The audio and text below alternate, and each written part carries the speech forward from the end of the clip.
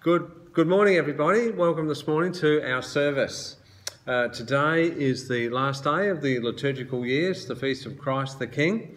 So our readings this morning will reflect that. So let's begin on page 119 of our prayer books. Blessed be God, Father, Son, and Holy Spirit. Blessed be God's kingdom, now and forever. The grace of the Lord Jesus Christ and the love of God and the fellowship of the Holy Spirit be with you all. And also with you. Let us pray. Almighty God, to whom all hearts are open, all desires known, and from whom no secrets are hidden, cleanse the thoughts of our hearts by the inspiration of your Holy Spirit, that we may perfectly love you and worthily magnify your holy name, through Christ our Lord. Amen. So if we just all mute ourselves, that would be really good too, please.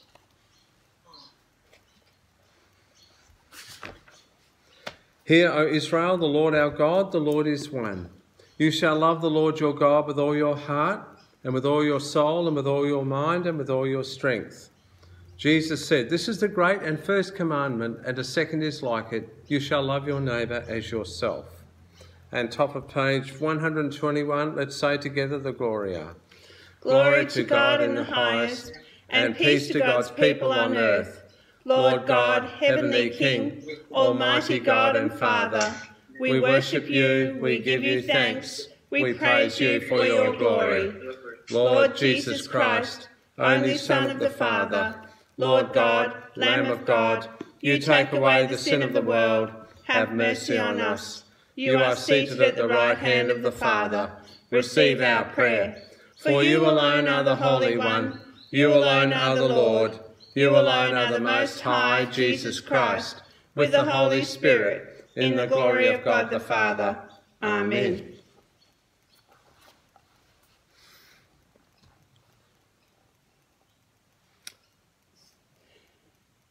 Stir up, we pray you, O Lord, the wills of your faithful people, that they, plenteously bringing forth the fruit of good works, may by you be plenteously rewarded, through Jesus Christ our Lord.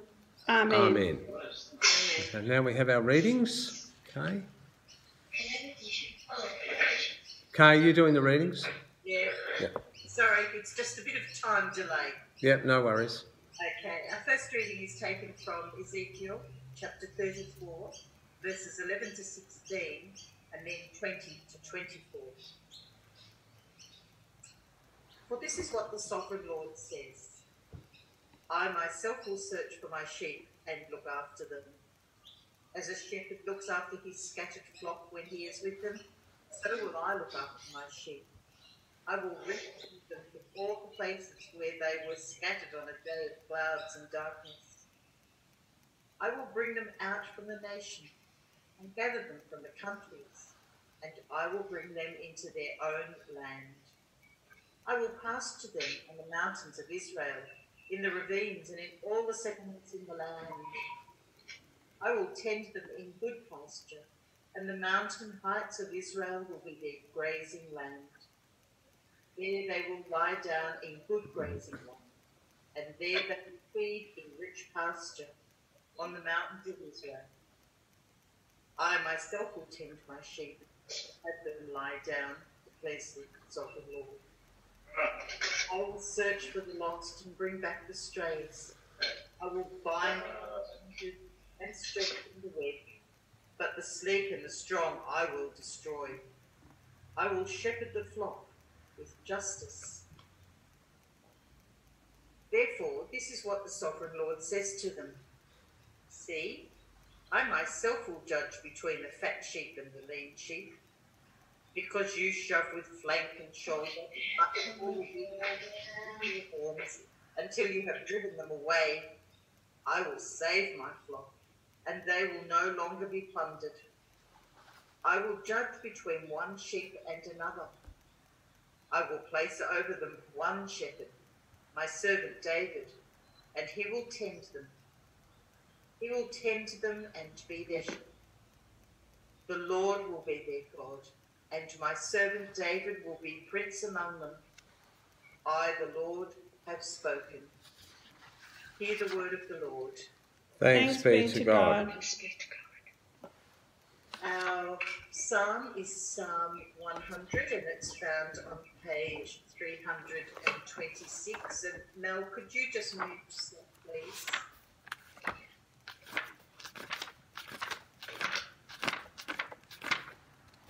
Just say it, alternate verses, there's only a few. Oh, shout to the Lord in triumph, all the earth. Serve the Lord with gladness, and come before his face with songs of joy. Know that the Lord, he is God. It is he who has made us, and we are his. We are his people and the sheep of his pasture. Come into his gates with thanksgiving and into his courts with praise. Give thanks to him and bless his holy name. For the Lord is good. His loving mercy is forever. His faithfulness throughout all generations. A second reading is taken from Ephesians chapter 1, verses 15 to 23. For this reason, ever since I heard about your faith in the Lord Jesus and your love for all the saints, I have not stopped giving thanks for you, remembering you in my prayers. I keep asking that the God of our Lord Jesus Christ, the glorious Father, may give you the spirit of wisdom and revelation, so that you may know him better. I pray also that the eyes of your heart may be enlightened, in order that you may know the hope to which he has called you, the riches of his glorious inheritance in the saints, and his incomparably great power for us who believe. That power is like the working of his mighty strength, which he exerted in Christ when he raised him from the dead and seated him at his right hand in the heavenly realms, far above all rule and authority, power and dominion, and every title that can be given, not only in the present age, but also in the one to come. And God placed all things under his feet and appointed him to be head over everything for the church, which is his body, the fullness of him who fills everything in every way. Hear the word of the Lord. Thanks be to God.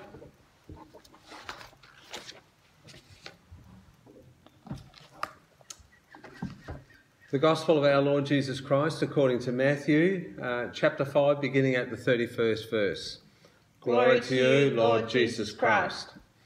When the Son of Man comes in his glory and all the angels with him, then he will sit on the throne of his glory.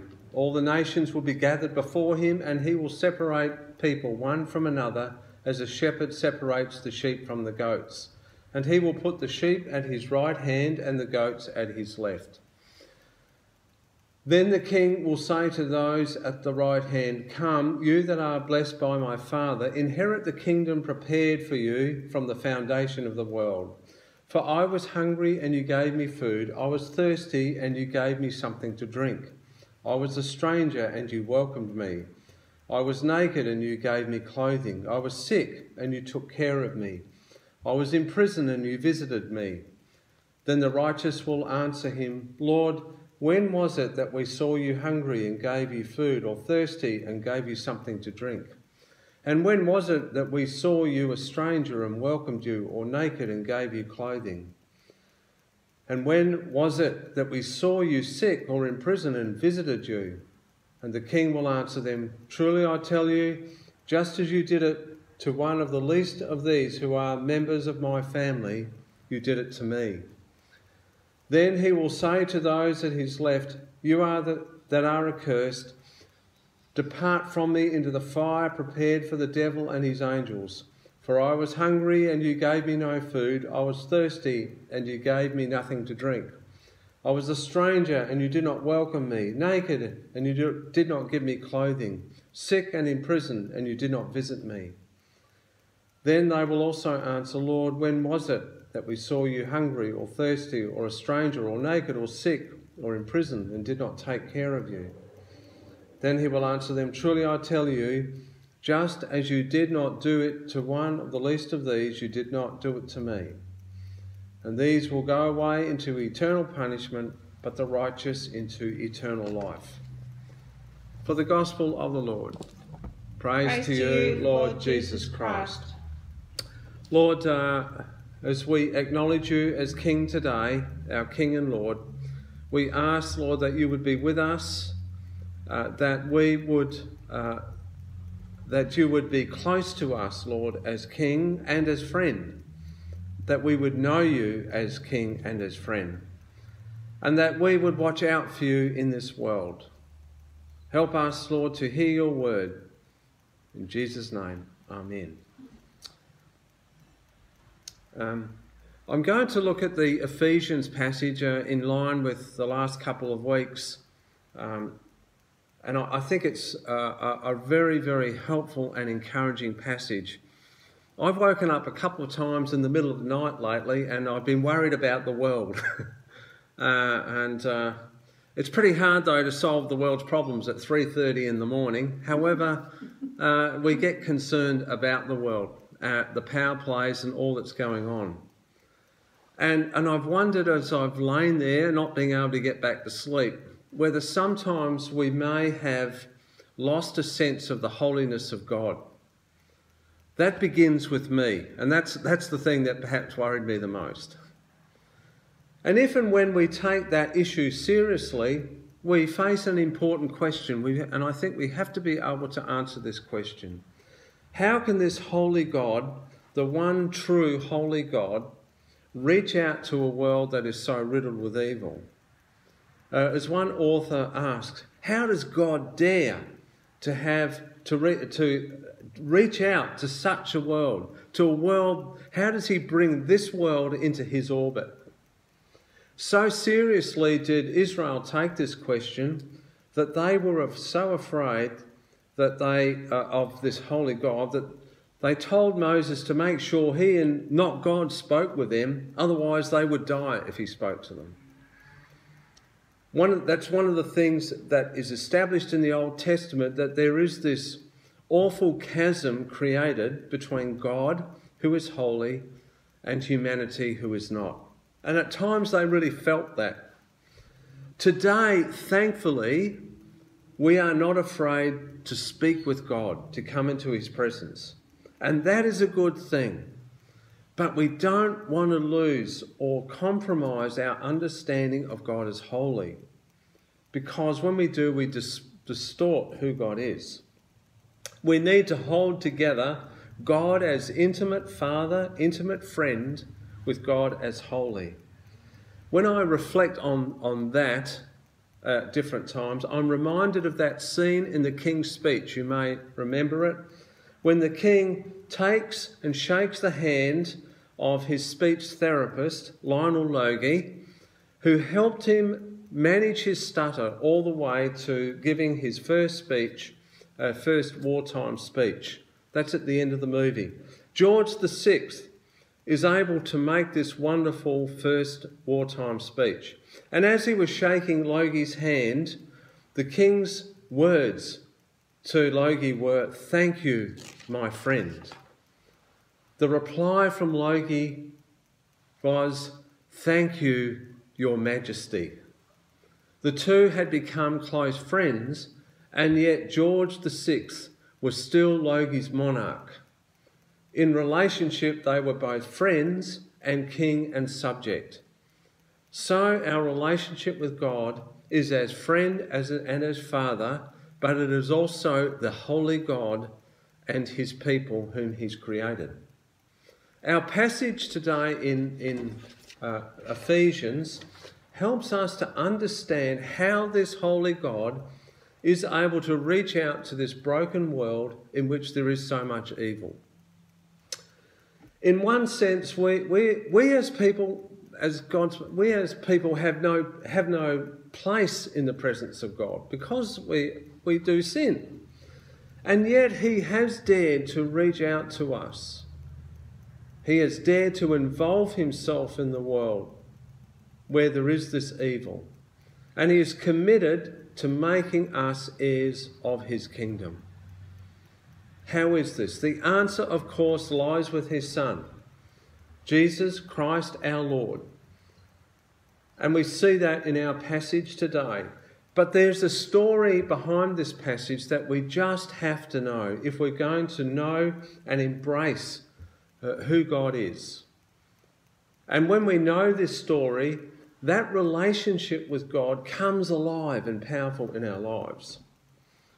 Just before our passage today, Paul has given an extensive introduction, as Paul often does, an extensive eulogy that celebrates God's blessings for those who are in Christ. I think Paul really did face that question. How can God reach out to us? How could God reach out to me? He persecuted the church after all. So he celebrates in this extensive eulogy God's blessing for those who are in Christ. And now in our passage today, he gives thanks. And everything he says in this passage flows out of this expression of thanks. Paul's thanks sparks his imagination about what God is doing in the world and how we can trust his Son. Paul was one who could never give enough thanks to God for the outpouring of his grace and his blessings on his people. Paul's thanks begins by identifying the Ephesian faith in the Lord, he says, and their love towards all the saints. This is foundational to what follows. This thanksgiving becomes a bridge to Paul praying then for the Ephesians. Paul's prayer is significant for three reasons. Firstly, Paul prays to God as the God of our Lord Jesus Christ, because he acknowledges that Christ is the bridge between us and the holy God. Paul draws attention to Christ, who gave glory to his Father through his obedience in going to the cross. What is the glory of God? Biblical understanding. Usually the glory of God is the reflection of the essence of his being, God's being, the sum of all of his attributes, which was all revealed in Christ. And from this glory flows God's reputation. It emerges from him, revealing himself in Christ. God's reputation displays splendour, grace and power. In the immediate context, God has revealed himself, Paul notes, in him predestining his people, in redemption of his people, and in the sealing of that redemption with the Holy Spirit. The second reason Paul's prayer is significant is that Paul asks God to give the Ephesians a spirit of wisdom and revelation. The NRSV says a spirit of wisdom and revelation. That really can't be right. It really ought to read that the spirit of wisdom and revelation. We can only get God's wisdom and revelation from the Spirit. We can't do that in and of ourselves. It's not like we have a human spirit that can go and get God's wisdom and revelation. The human spirit is incapable of, in and of itself, to gain the wisdom of God, let alone grasp his revelation. We know from 1 Corinthians, for example, that human wisdom misses the mark, and the chasm between the God who is and our knowing him can only be bridged and activated by God himself, and that happens in his Spirit today. Why is that significant? Incidentally, the NIV does identify Spirit there as the Holy Spirit. Why is this important? The third reason this prayer is important. Paul understands and presses this point that the life of the church in Ephesus and around the world is lived within the life of the Trinity. So if you look at this passage, Father, Son and Holy Spirit are all mentioned. This is a Trinitarian prayer of thanks. our life, your life and my life today, tomorrow, tonight when we're asleep, when we wake up at 3:30 in the morning worrying about the world, lies within the life of the Trinity. That's where it belongs, our life. So we have these three significant things about the prayer of Paul. That Christ is the bridge to the holy God and gives him glory. Secondly, that Paul asks God to give his people a spirit of wisdom and revelation. And thirdly, that prayer identifies that our life is lived within the Trinity. And we see that in 2 Peter, where Peter says that we share in the nature of God. Just want to say a couple more things about wisdom and revelation.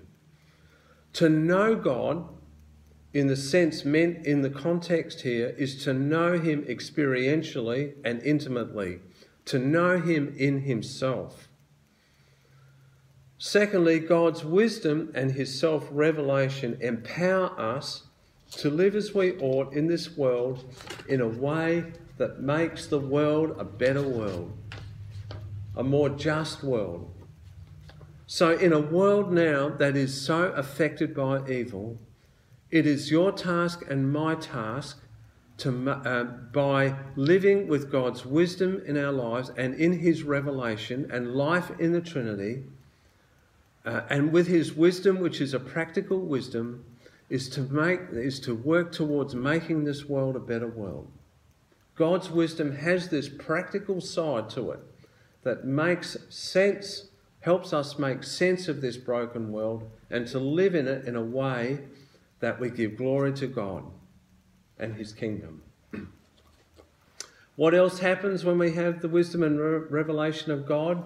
Paul says the eyes of our hearts, our deepest inner selves. That's where the heart is. It's the deepest inner self. It's not the thing that goes on here. That the eyes of our hearts, our deepest inner selves, our eyes, our spiritual eyes will be opened, and we will be able to see forward into the days to come, to understand those days more.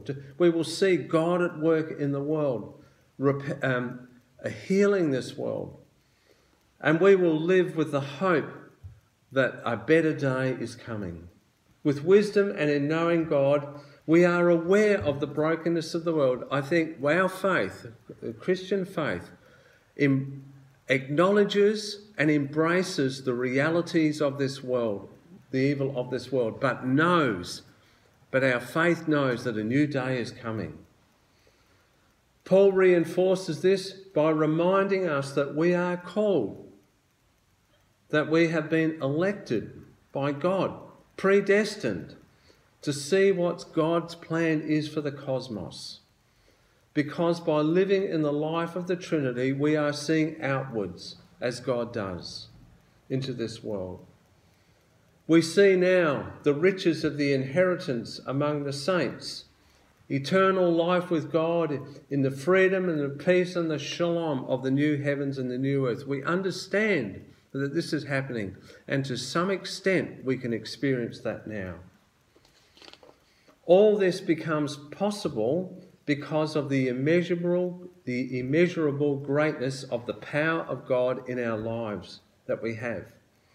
As people of God, we have our place already in eternal life.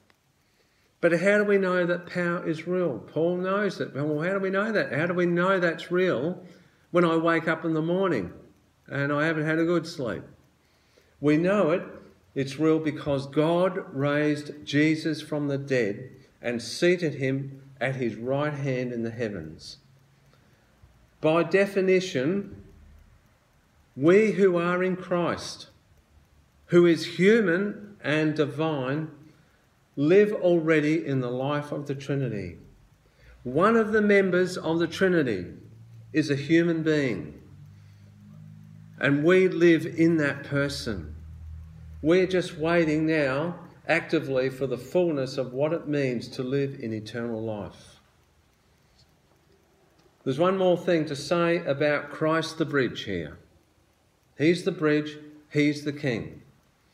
He is the Lord over all, who is far above all rule and authority. And we need to hear that before we hear what else is going on in Ephesians. There are what one author calls some mysterious actors on the stage. Satan and the forces of evil, powers and authorities. On a number of occasions, the author of Ephesians, Paul, refers to these beings, powers and authorities.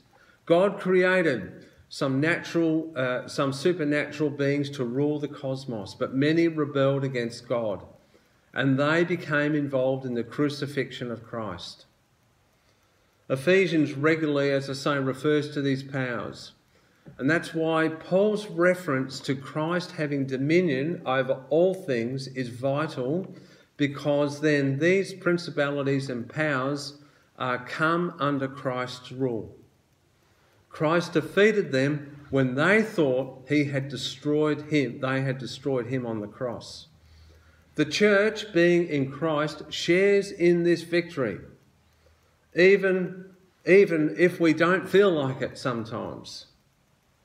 The power for us is superior in every way to the powers of evil that oppose us. That would have been especially encouraging to the Ephesians, living in a very pagan culture, sometimes feeling quite small and insignificant, early days in the church. And it is especially encouraging for us living in the world today, which so often seems to have abandoned God. We feel sometimes that these powers might be dragging us down, might be pulling us away from God. But we feel confident and hopeful that no matter how challenging things can be, that the victory is ours because we live in Christ now. I remember our Archbishop saying one time, last year I think it was, that the Anglican Church in Melbourne, we can feel quite insignificant today, in the world today. But we are not, as people of God. We have been empowered to reflect God's glory and his kingdom in this world. We are simply, we simply, at times, we always need to carry our cross as we head along that path towards the fullness of this victory. Christ is the head, the church is the body, Paul says. The church is the fullness of him who fills everything in every way. That is a powerful truth that we never want to forget. Now, I know, and I don't know what it's like for you, but I know for Cheryl and myself, we need to visit this truth every day in our lives. We have a son who's disabled, and life can be tough. But we have this truth that we live in Christ, and a better day is coming, and we can taste of that day today. So 2 things. Let's be encouraged always. Whatever's happening in our lives, we can go to this kind of passage and be encouraged. And remember what God has done in and through Christ. Christ our King, Christ our Lord. And that your life with God, our life with God, we are in Christ, we are waiting actively for that last day, which is also a new beginning. And let's, with Paul, give thanks always. And when we give thanks every day, when we live our day giving thanks, we are naturally drawn to God and away from those things that would pull us away from him. We find that in Romans. So let's always give thanks for what God has done for us. Let us pray. Father, we are just grateful for this passage and for the truth of who you are in our lives. Lord, help us to know you both as Father, as friend, but also as Holy God, as our Lord. And that your Son is over all powers, on all authorities in this world. Help us to live in that story, in the truth of that story, and help us to reflect that story in this world. In Jesus' name we pray. Amen.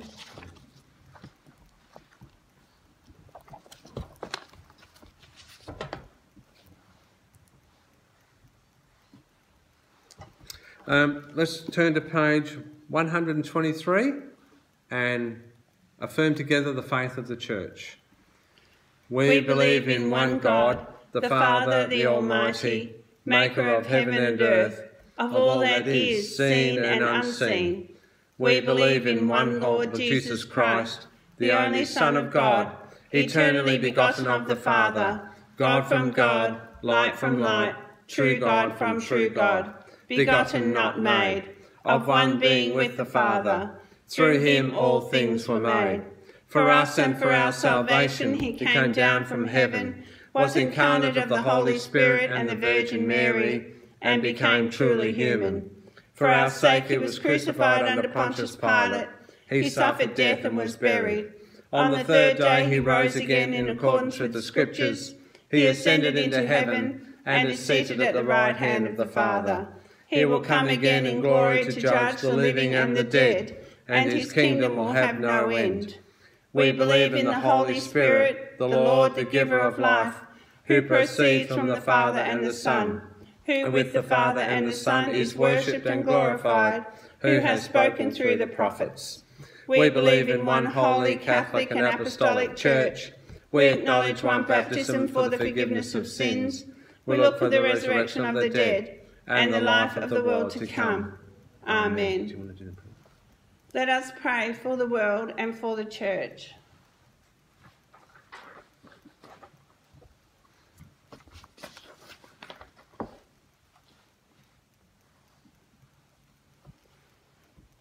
Jesus Christ, true ruler of the created world, we pray for the peoples of the world, for victims of war, brutality and oppression, for victims of unjust economic and political systems, for the hungry, the homeless and the refugee. And Lord, those categories just cover so many people on this planet, a broken planet, struggling to live well. Lord, we particularly pray for those in the United States, Lord, who are divided by doubt, some of them over an election that has been proved to have been thoroughly investigated and affirmed as being not corrupt, and yet some people think it's corrupt. And yet in other countries, Lord, there's corruption going on all the time, and there's never any period where things are not corrupt. The world just seems to be topsy-turvy, Lord, in that regard. Lord, we pray for all the power imbalances and the power struggles in our world today.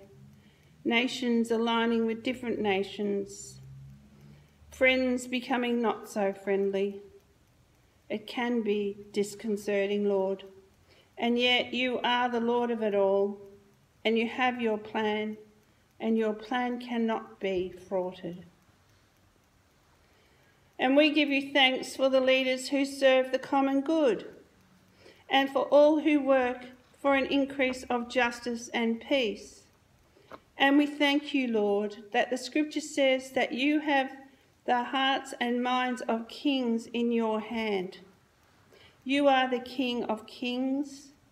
You are the King of all the rulers in the world. The Scripture says that you called Nebuchadnezzar your servant. That can be chilling at times, that you could use someone like Nebuchadnezzar to do your work. And yet you did. So, Lord, we place all these struggles on the world stage in your gracious and loving hands, trusting you to work it all out for the good of humanity. Make us a people whose hearts are ruled by your mercy and compassion, and in your mercy, hear our prayer. Jesus Christ, true shepherd of all your sheep, we pray for your church. We pray for your church to have courage in places where there is persecution. And we pray also, on the flip side of that, for renewed zeal in places where the church is experiencing apathy. And in all places, Lord, for unity in places of discord and division. We give you thanks and pray for all who are shepherds to your people. Lord, especially for our Archbishop, for our bishops in the different areas, for our Archdeacon Helen, for our area dean James, for all the priests and pastors and all who minister in your name in this local area, Lord, of each denomination, all working for the glory of your kingdom. Make us a people whose hearts are ruled by your forgiveness and grace, remembering that our lives are centred in you and in your mercy. Hear our prayer. Jesus Christ, true companion to all who seek you, we pray for those to whom our lives are bound, for our families, our friends, and all whom we love. We pray for those that we are related to, Lord, that have not yet come to know you in an intimate way. We pray, Lord, that you will bring them into your kingdom. We pray for this parish community of Frankston North and Carrum Downs, for those with whom we work and play. We pray, Lord, for a smooth opening up again of your church as the restrictions lift further. May we be able to celebrate your holy word and work together. We give you thanks for all those whose love or care or daily work enriches our lives. I invite you to name in your hearts those people who affect your lives on a daily basis. We uphold to you, Lord, all our carers that look after our son Luke. Make us a people whose hearts are ruled by your reconciliation and love, and in your mercy, hear our prayer. Jesus Christ, true comforter to all who suffer, we pray for all in special need, those lost in grief or loneliness or hopelessness, remembering at this time where we prepare to celebrate your birth, people really struggle. We pray for those who, for them, this is a reminder that they've lost a loved one, or they're out of work and they're unable to afford the things that they'd usually have, maybe not able to go on a holiday. Whatever it is, Lord, be with them in a special way. And we pray for those imprisoned by pain or guilt or despair, those sick in heart or mind or spirit.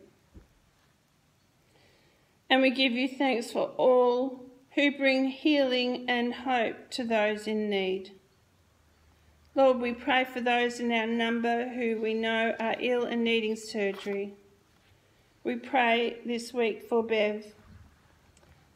She has to go back into hospital, Lord, and she's never really found relief from her surgery that she had last time. Just trying to find one. Okay, John.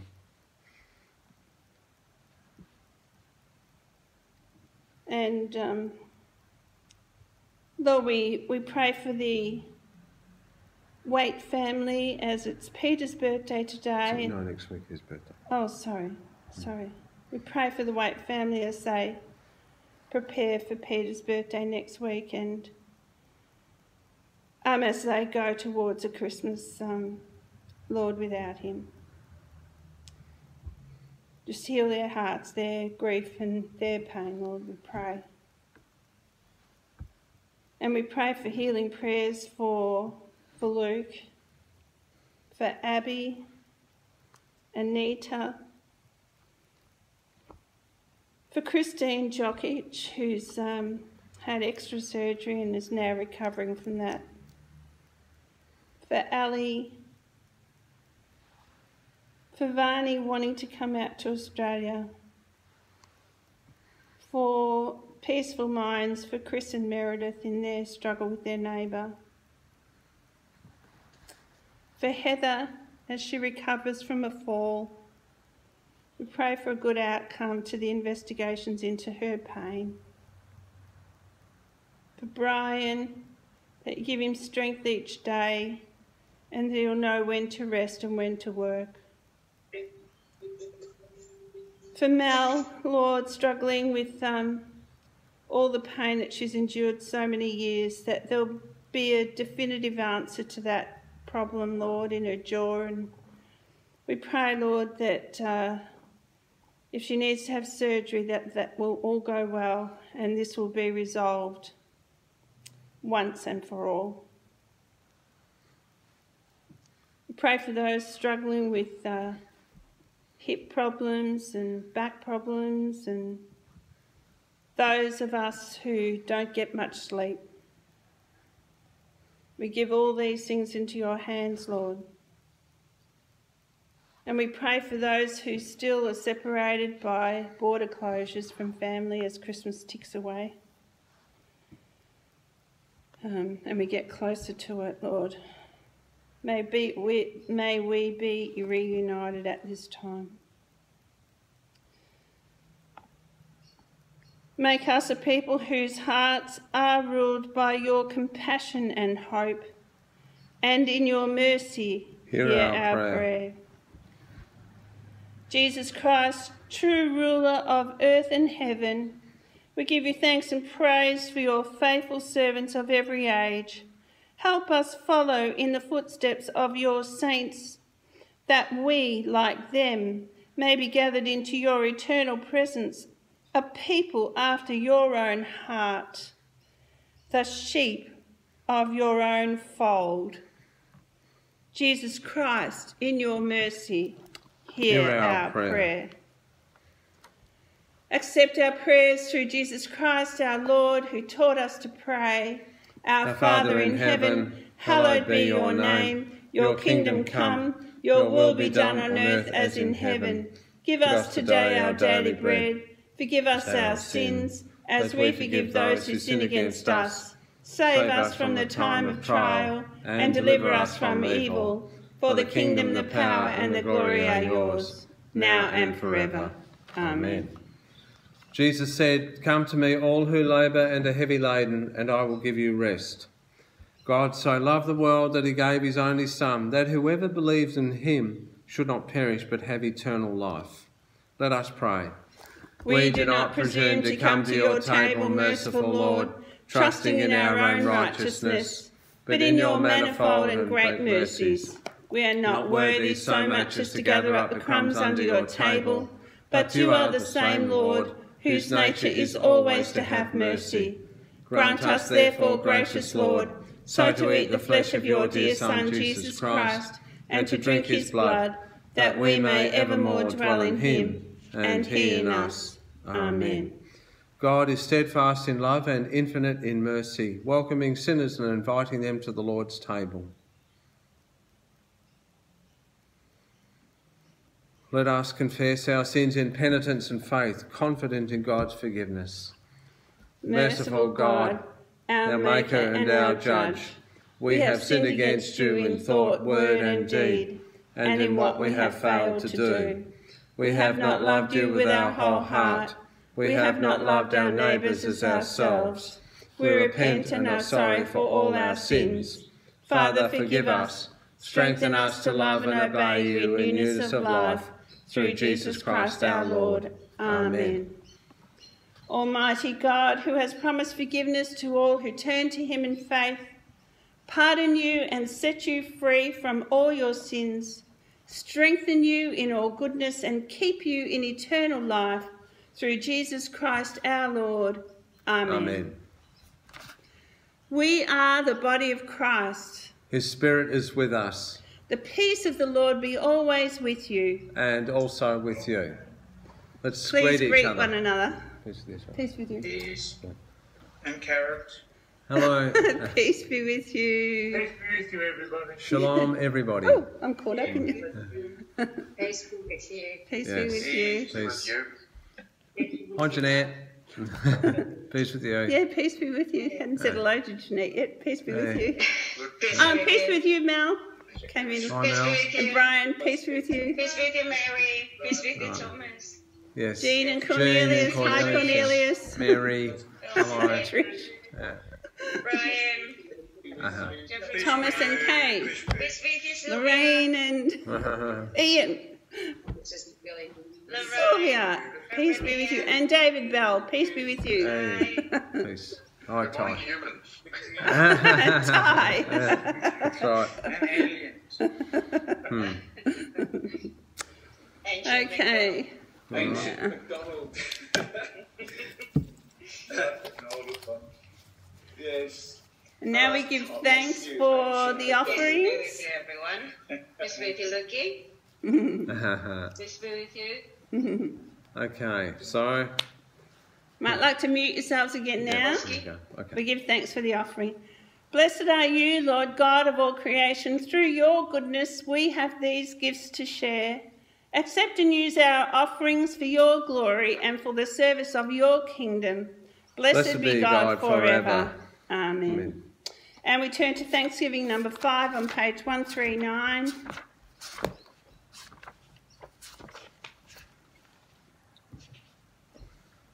Lift up your hearts. We lift them to the Lord. Let us give thanks to the Lord our God. It is right to give our thanks and praise. Loving God, we thank you for this world of wonder and delight.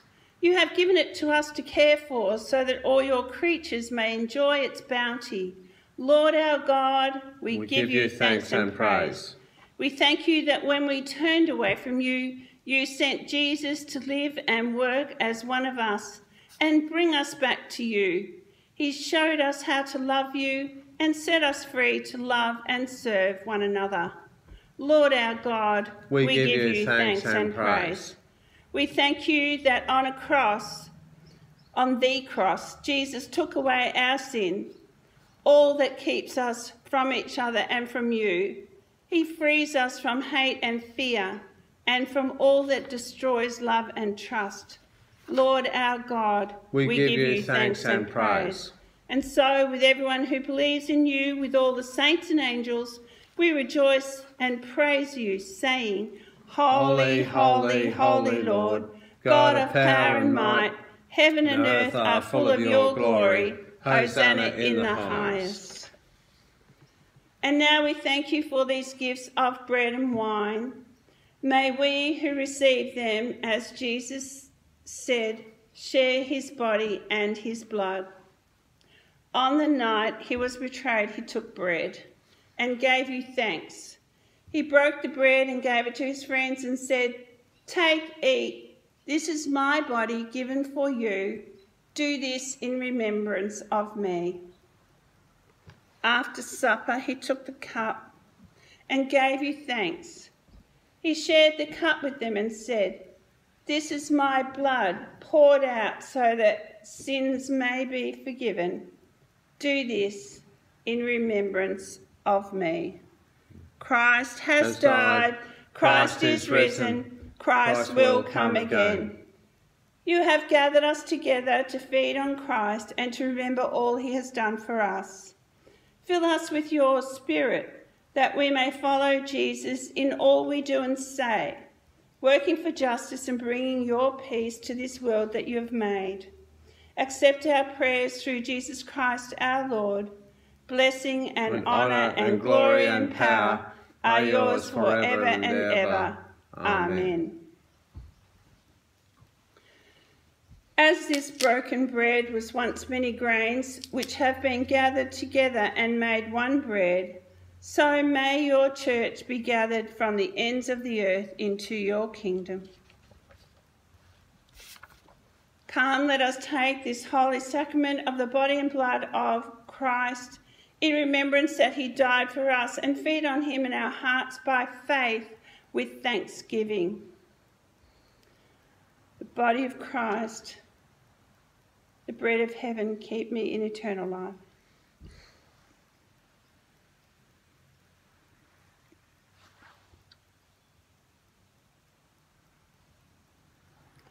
The blood of Christ, the cup of salvation, keep me in eternal life.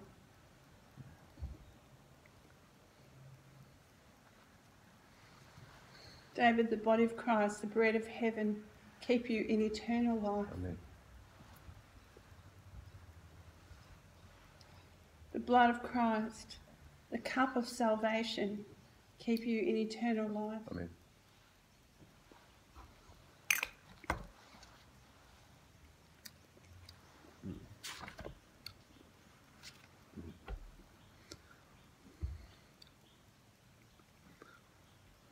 Prayer A. Gracious God, we thank you that in this sacrament you assure us of your goodness and love. Accept our sacrifice of praise and thanksgiving and help us to grow in love and obedience, that we may serve you in the world and finally be brought to that table where all your saints feast with you forever. And over the page, Father, we offer ourselves to you as a living sacrifice through Jesus Christ our Lord. Send us out in the power of your Spirit to live and work to your praise and glory. Amen. Amen.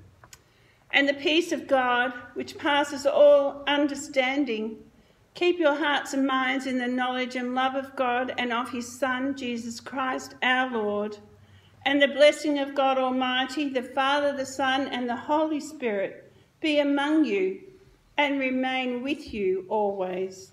Amen. Amen. So just a few notices. So next Sunday is the first Sunday of Advent, of course, the first Sunday of the new liturgical year, Year B. And it's also our AGM, which will be, so we'll have the 9 o'clock service on Zoom as normal, and we'll come on at 10:30, I think, but we'll have the AGM at 11:30 next week. So we want as many people there as possible. We want to make sure that we get through. It'll be very quick. Everyone's received their reports, I would think, by now. Any questions that people have, please, you can bring them up before that day. Also, Should they email their questions in? Yeah, just email. Yeah, I'll put it on. It's on the pew sheet. Any doubts, same thing. Put it in writing, send an email.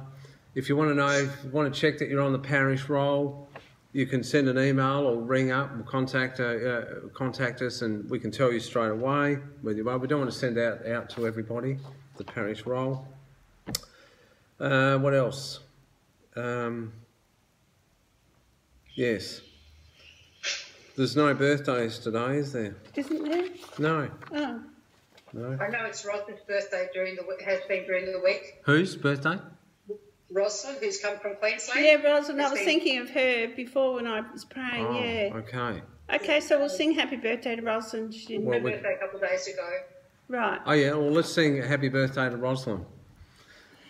Happy birthday to you. Happy birthday to you. Happy birthday, dear Rosalind. Happy birthday to you. Hooray! Hooray! Hooray! Hooray!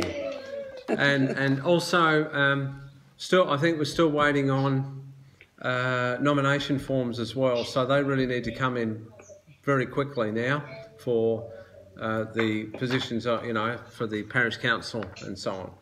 So please do that, and the way that can be done is to fill out the form. The forms were sent out by email. If you haven't got one, I can resend the email. Can't hear you, David. Sorry? Can't hear you. Oh, okay, so we need nomination forms in for Parish council. for parish council. So the way we can do it, so the forms were sent out by email. If you haven't got the form, let me know, I can resend it. But then the people who are endorsing the nomination, they can do that by email. So we don't have to send that one form around to everybody. It can be done by email because of the COVID situation. So the diocese... problem. What's that? But no problem. Yeah, okay, so there's all of that. So Gonna just to, leave. See you guys on morning tea. okay, I see all you, right, Mel. all right, Mel. So just to clarify, Bye. just to clarify something. Right. So even if you've been on parish council last year, if you want to nominate, you still have to put in your form to nominate. Yes. Because there was someone who didn't know that. Yeah, everybody's Can a peace be with you? everybody Because we can't hear him. everybody's term. A term on parish council lasts In the background. 1 year. So every term, so every year we need nomination forms to be filled out again for the following year, regardless of whether or not you are on parish council. For anyone's not sure, parish council, the term of parish council is 1 year. Is that all right? So that's you need a new form every year if you want to nominate. yeah. Okay. So please do that. Those people nominating. Otherwise, we Go have, in peace to love and serve the Lord. in the name of Christ, Amen. So Amen. see you at morning tea, 10:30. Hooray. Okay. Thank you, Kay. Pleasure, bye.